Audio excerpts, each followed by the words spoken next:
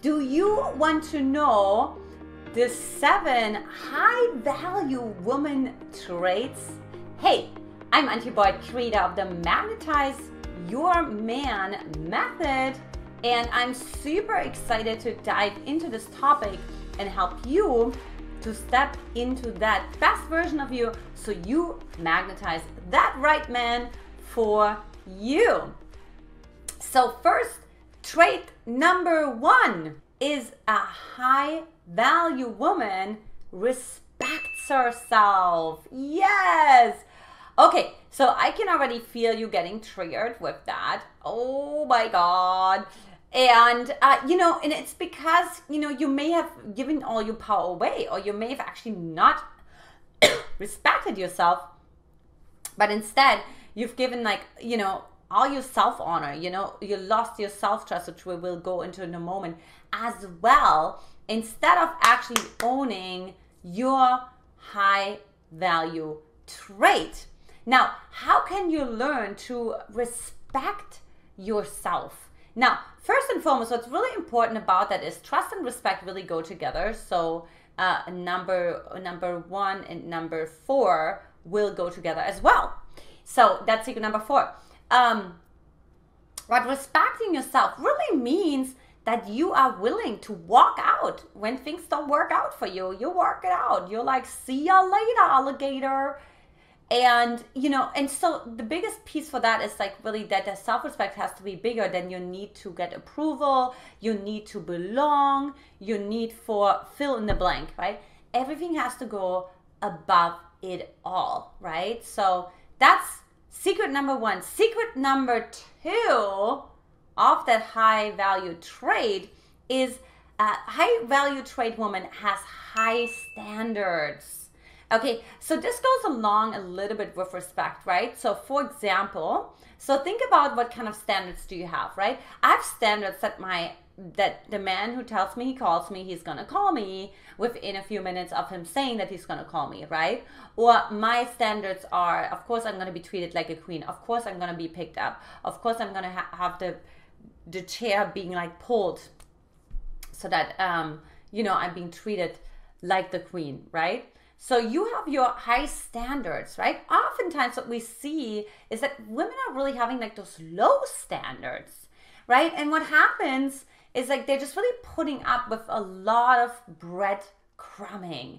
They're just really oh, that's okay. Oh, if you can just call me for 5 minutes, that's okay. Or if you don't have time to talk to me today, again, that's okay. If you don't have time to meet with me today, again, that's okay, right? And you just make all those excuses for this guy versus actually saying, no, it's freaking not okay, right? I have my standards and look, we're probably not really aligned. It's not gonna work out with us, right?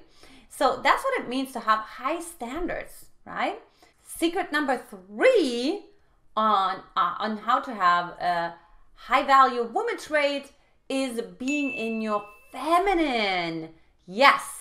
So what does it mean? Now you see this beautiful flower in my background, and that certainly shows part of the feminine, right? It's just really colorful, it's opening, it's receptive, it's also multi-layered, right? The feminine is really multi-layered. There's so much going on about us, but it's really about she's really feeling safe receiving compliments. She's really feeling safe receiving attention. She's really feeling safe receiving eye gazes, right? Love letters, little surprises and gifts, acts of service, right? So she's so good. She's really, really good at receiving, being in her feminine, being in the moment, right? She has a blast. And she loves the man to penetrate, right? To penetrate her energy field, to penetrate her emotional field, and of course also to penetrate her, of course, physically as well, right? And so that's really, really important because that really is what creates the polarity, right? And that polarity, that's really where men start chasing you, calling you, pursuing you, right? Because they really feel like, wow, there's something different here. There's something that complements me, but yet it's so exciting, right? There's tension, there's activity, there's life force. So that's what we're looking for when we're looking at the feminine. Now, high value trait number 4 is a high value woman trusts herself and others. Now, what the heck does that mean? Well, when you trust someone, it means what you think, what you say, and what you do is in alignment, right? So you trust your word. So what can you do to trust yourself more, right? And then we can also move into how you can trust others more. So how you can do that is, for one, in order to trust yourself, you have to clean up your white lies, right? Like, where have you been like kind of like, I wasn't quite that honest, or I was withholding some information, right? Where is that the case for you? And now it's time to clean that up, girlfriend, right? Because oftentimes we say, oh, I'm like late because I was stuck in traffic. No, we actually left like 15 and 30 minutes later, the house, for example, right? And then we have so many little white lies. So it's really important to make sure you make a deposit into your trust bank account. Now, you have to think about what leads to a withdrawal or going into debt in a trust bank account, right? And that's, of course, like lying to yourself, betraying yourself, leaving yourself, right? Like, if you, like, I don't really agree, but I'm not going to say anything. Being incongruent is what you think and what you say. It's not in alignment. Or what you say and what you do is not in alignment. It's totally out of alignment. Ask yourself, where do you do that? When you give so much to a man, all his attention, you forget who you are. There's no attention that goes towards yourself. You're not driving any attention to yourself, right? And that's totally incongruent, you know. And then also, how you can learn to trust others is actually by trusting yourself. So that's why I said trusting yourself actually goes first, because whatever we don't trust in other people, it's just the projection what we don't trust inside of ourselves. Secret number 5 is setting boundaries without guilt. Saying no. Fall in love with the no.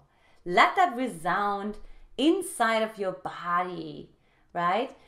So that's really important. And what I mean without guilt is really learning about the guilt management system. Like, what is guilt, right? So guilt in and of itself is the ego's way into tricking you to think that you have morals. So in other words, we are socially programmed that if we don't have guilt, there's something wrong. We're not human. We're not a person. We're like an animal, or we don't really care. We are careless. Whatever the case may be, which is actually not true, right? Also, guilt comes from the assumption that there's a right and then there's a wrong.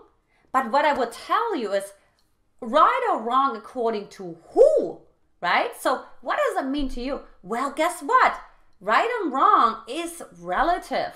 So it really comes back to how much can you hold your own, how much can you defend your own opinion that you have about the world, about yourself, and take a stand for yourself, right? And then the other piece also is understanding that when you set boundaries, that the cool thing is you actually create much more intense long-term trust than if you wouldn't set the boundaries, right? So when you feel guilty, actually think about, like, what if through setting boundaries, I'm actually doing the other person a favor. Not only am I doing myself a favor, but I'm doing the other person a favor because they actually respect me so much more and they feel such a deeper connection with myself. Secret number 6 is being a great communicator.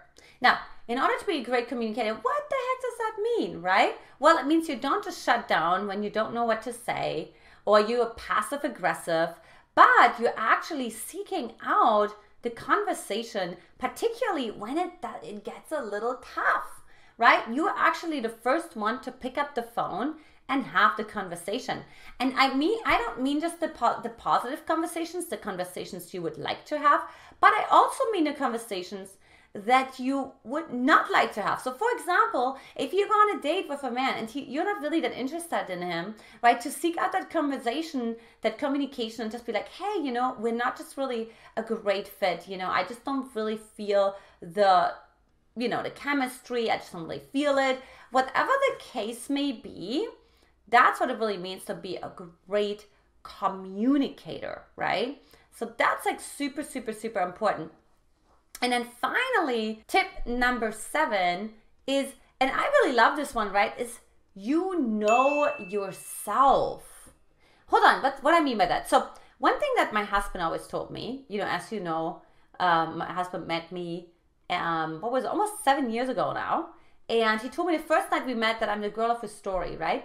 And I said, how did you know, right? Like, and what attracted you, right? What was sort of like the real green lights for you, right?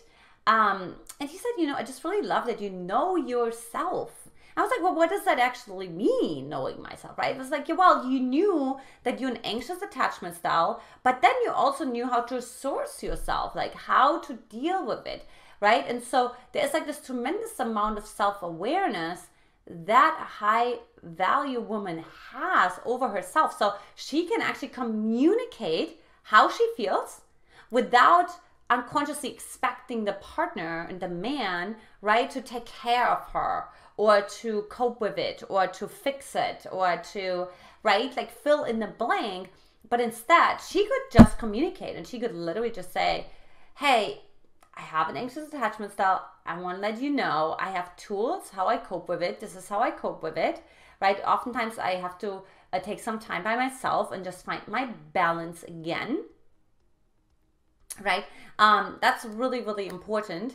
And then that's like the biggest piece, right? It's just really like finding that balance again inside of myself, that equilibrium, that harmony, that alignment, right? And then from that place, I can communicate, right?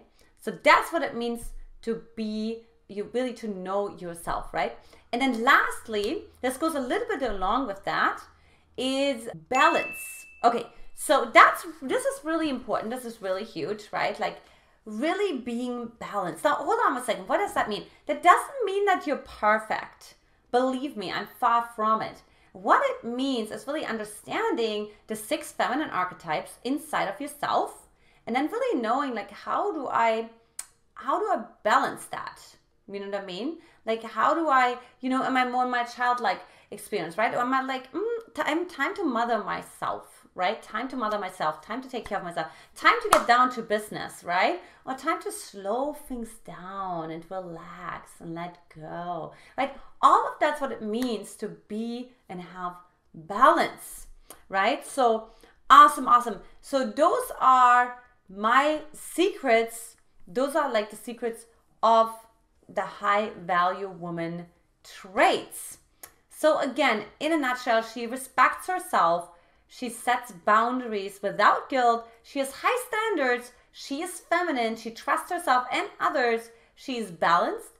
She's a great communicator and she knows herself. So if you're like, gosh, Antia, I have quite some struggle with that, to execute that in everyday life. And also, I have a lot of different internal dialogues that getting in the way and sabotage myself so much, I don't even know where to start. So if any of this is the case for you, for any of the traits, I invite you to come on a Magnetize Your Man heart-to-heart chat with me, where we get crystal clear what is getting in the way of you congruently and consistently expressing this particular trait, so you can attract the man of your dreams into your life. So for that, go ahead and click that link below or go directly to magnetizeyourman.com, magnetizeyourman.com, click that link below and reserve your slot as long as they last. This is it for today. Much love to you and I'll talk to you soon. Mwah!